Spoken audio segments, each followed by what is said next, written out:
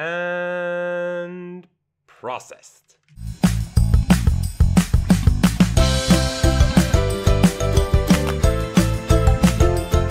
Do you want this tip of the iceberg slide?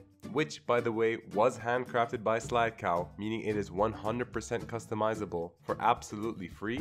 Then please do us a favor. Click on the first link in our description and sign up to our mailing list for tons of updates and exclusive content. Your welcome email to our mailing list will consist of a download link for the slide. Also, if you have Facebook, please go to facebook.com/SlideCow and follow our page. Thanks, guys. Welcome back to another video from SlideCow. My name is Yo-Yo, and together we're going to make your slides amusing. This week's video is going to be a fun one. We're going to combine a business model with a design effect. The best of both worlds, right guys? Let's analyze this slide for a second. We're going to make a paper slit effect, as you can see right over here. To the left of that slit effect is some text. This text is basically a summary of your slide. It's what your slide is talking about. And to the right of that slit effect, as you can see, are some boxes coming out of that paper slit, okay? And these boxes are going to be points that support the text. They're right over here. All in all, it creates a really cool design effect while also maintaining a good flow of communication across the entire slide. Now, personally, I would recommend making this slide when you're presenting some options, but you could do what you want with it. Anyway, let's get started. Step 1, create the slit effect. Alright, let's assume that you have a blank slide right in front of you. You're going to go to Insert, you're going to go to Shapes, and you're going to click on the rectangle. You're going to draw this rectangle just like this. Now remember, you can resize it later. Don't worry about that too much. Bring it down a bit, bring it up a bit like that, and you should have a square that looks something like this. Remove the outline and make it white, or whatever color the canvas is on your slide.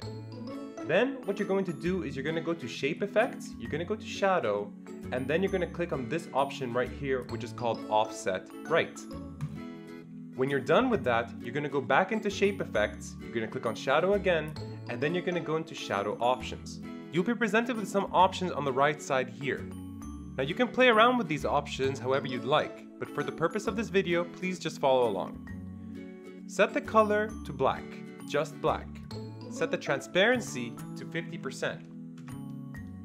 Set the size to 100%. Set the blur to 15 points. Set the angle to 0 and set the distance to 10. Just like that. Now what you're going to do is you're going to go to Insert, Shapes, Rectangle, and then make another rectangle just on top of the shadow effect of the square that you just made over here.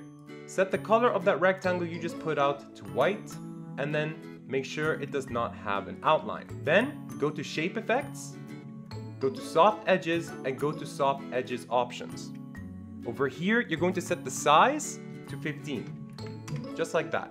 When you're done, drag down the rectangle, i.e. you're increasing its size basically, until you see some sort of fade effect, something that looks like this.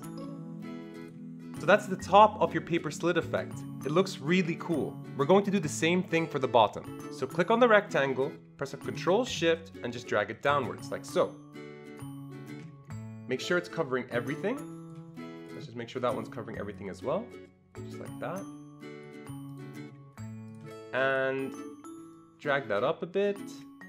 Okay, there's your paper slit effect. Done! Step 2, add the summary text. So what you're going to do now is you're going to go to Insert, click on Text Box, and just draw out anything on your canvas. Make sure it's positioned to the left of your paper slit. Now, just to save time, I'm going to put down any random text here. But what you should be doing is writing out some text that is about this slide in particular. It could be a piece of analysis, it could be some summary, it could be whatever you want it to be. Just make sure it's about this slide in particular. So I'm going to set the font size to 14, and I'm going to justify the text, and I'm just going to reposition it somehow, just to make the text look good, just like that. That looks great. And that's the second step, done. Step 3, make your boxes. All right guys, here comes the fun part. Go to Insert, go to Shapes, and then click on the parallelogram, which is over here. Draw it out and make sure it looks something like this. Now, note two things here. The left part of the shape is overlapping with the text. That's intentional, and I'll show you why I did that in a bit.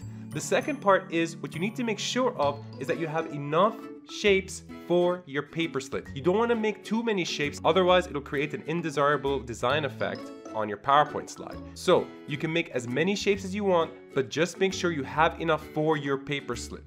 If you have too many shapes, you can either decrease the size of the shapes or you can increase the size of the paper slit. Anyway, with your shape set out like this, right-click it and click on Send to Back. Make sure the shape does not have an outline and change the color of the shape to whatever you'd like. When you're done, click on the shape and press on Ctrl-Shift and drag it to the right slightly. This way you have two copies of the exact same shape.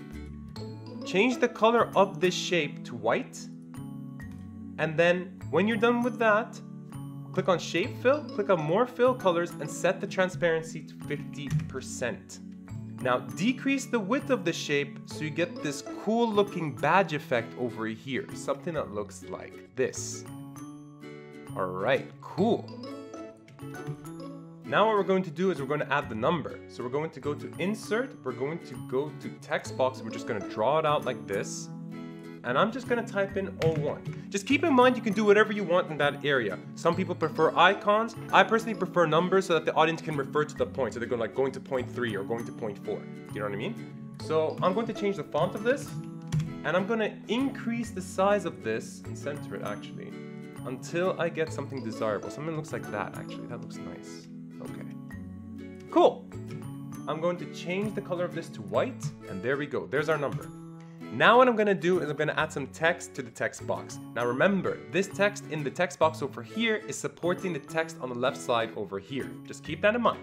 Go to Insert, go to Text Box, and just draw it out like this.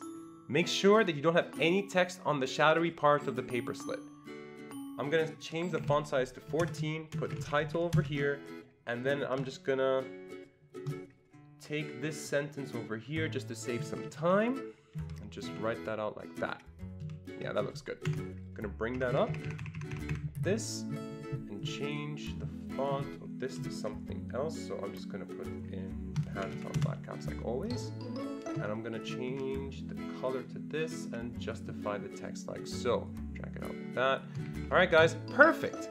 Now what I need to do is make 3 more of these. So I'm gonna highlight everything and press on Ctrl G to group it up. Then I'm going to right click on the same group and click on Send to Back. Now to make 3 more copies. To do this, hold Ctrl Shift and drag down your cursor once, twice, 3 times. Don't worry about positioning for now, we can fix that in a bit. We're going to highlight all of the groups, we're going to click on Arrange, Align, Distribute Vertically, and then right click and go to Send to Back. Now you'll notice over here that you see some sort of glow effect. We don't want that. We don't want that. So we're gonna move this up a bit, this little shape up a bit like so, and we're gonna move this shape up a bit like so until that glow effect is gone. It's gone now. So we're gonna highlight it again. All 4, click on Range, click on Line, and click on Distribute Vertically one more time. That way it looks absolutely perfect. So I'm going to change the number here to 2. Just draw that out more, and then 3, draw that out more, and 4, draw that out more. And just to add a little artistic flair, I'm going to change the color of this shape to a darkish green color. You see it over here, and over here. Voila! We are done. Now obviously, if you want to play around with the size and positioning of this slide, that's absolutely fine. Click on the shape that's meant to be your shadow shape and just increase the size from both ends. Something that looks like this, right? And then click on the soft edge shape and just decrease the size a little bit until you get a desired effect that you want. Just be aware of what's going around in your slide so you make sure that there's nothing overlapping when you're doing this. So I'm going to do the same thing over here. I think that looks great. So I'm going to move this guy upwards just a bit. Now, I don't want to go too far up because I don't want that glowy effect on my little shape, right? So I'm going to move him down just a bit. I think this looks fine. And then I'm going to move this guy just a little bit downwards, like so. And then I'm going to highlight everything. Well, not everything, just these 4 shapes, really. Go to Arrange, go to Align, and then Distribute Vertically. And there you go. Ladies and gentlemen, thank you so much. Your constant support is what drives me to make these videos on a weekly basis. I promise that this is going to be an epic journey that we're going to make together. Please note that the SlideCow website is now up, and you have a chance to get that free slide that I mentioned at the beginning of the video. So please do sign up to our newsletter and just take a gander around our website. It's really cool. A lot of effort was brought into doing that. Anyway guys, have a great day, and I'll see you in the next one. Bye bye.